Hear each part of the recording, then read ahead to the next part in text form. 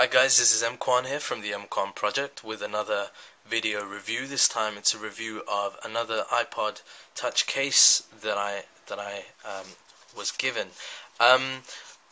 Those of you that've seen my previous video, you know that I purchased this from Amazon. This is a simple sort of iPod Touch case. It's nice, very simple, very elegant, I think, to carry your iPod around with you. I wasn't a big fan of the MP3 player features of the iPod initially, but I've been using the MP3 player on this a lot more than I thought I would, and that's resulted in a bit of a problem for me. As many of you guys know, one of the limitations of the iPod is the fact that there's a lack of Bluetooth function and support. So that means that I've had to say sort of bye-bye to my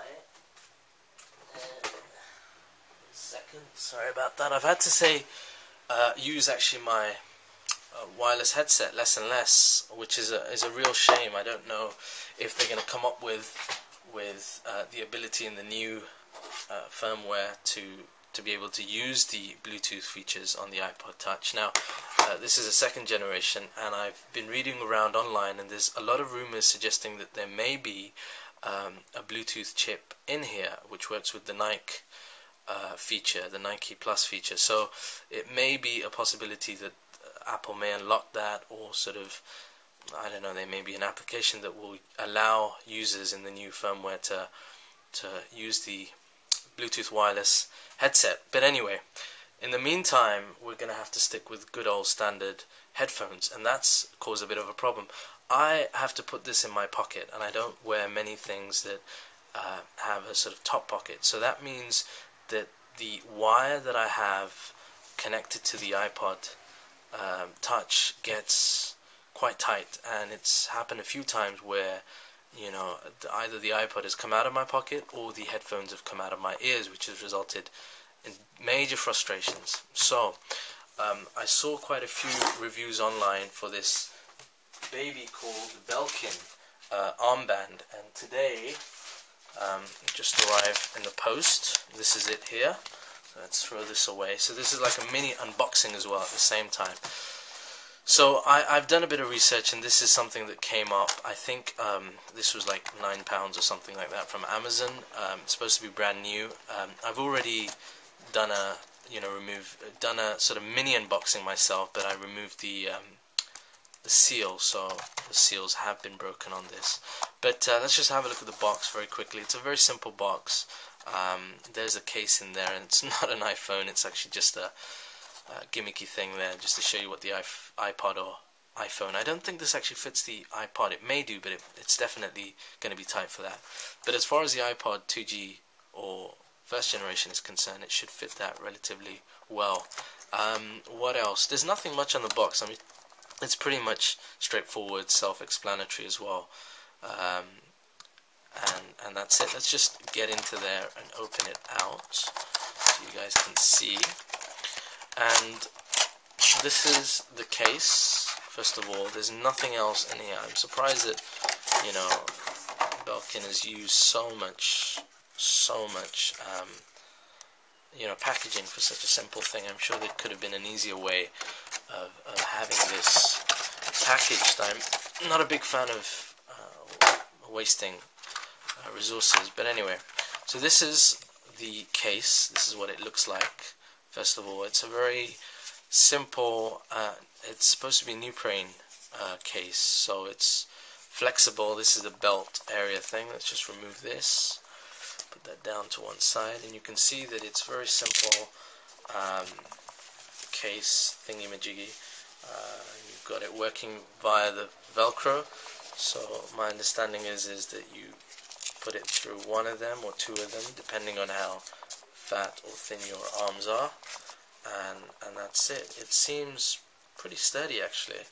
Surprised. When I first opened it out, I thought this would be a bit of a joke, but it seems pretty sturdy. Let's just move that out of the way.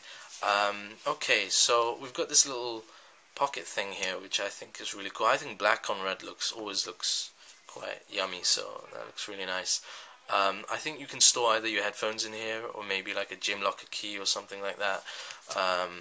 in the back you may be able to store like a card or something. You know, some of these gyms have cards, so you may be able to store a card there.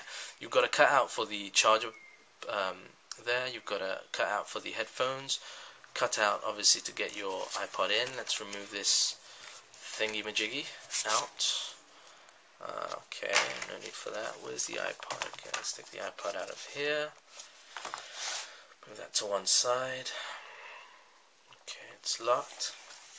Right, let's see if we can put this in. So I've seen other videos which have shown it to be a bit tricky. It's even more tricky when I'm trying to look through the lens. But there goes the iPod in there. Yeah, wow, it's a tight fit, understandably, I suppose. I mean, this is designed for when you guys go to the gym and go sort of running and things like that, so it's okay. It's sort of fitted in there quite well. Pushed it all the way down. Yeah, you can see the headphone jack there, I can see the charging pod there. It's got some stuff going on here for the volume rocker. I'm not sure if that's going to work. And then that's that. It's got this plasticky thing at the front, which I'm not sure really. A lot of people have complained about it being, you know, there's a lot of air, so it may render the touchscreen unusable. Let's just find out why. Yeah, it seems to be working okay. Let's see. You know, it's okay actually. I'm surprised it's not as bad as I thought. Let me just log in there. Okay, and let's go to the music player. This is gonna be funny. Turn it on its side. Okay.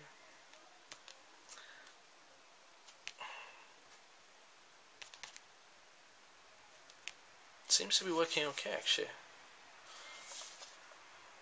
And should we put the volume up? It's a bit of an issue.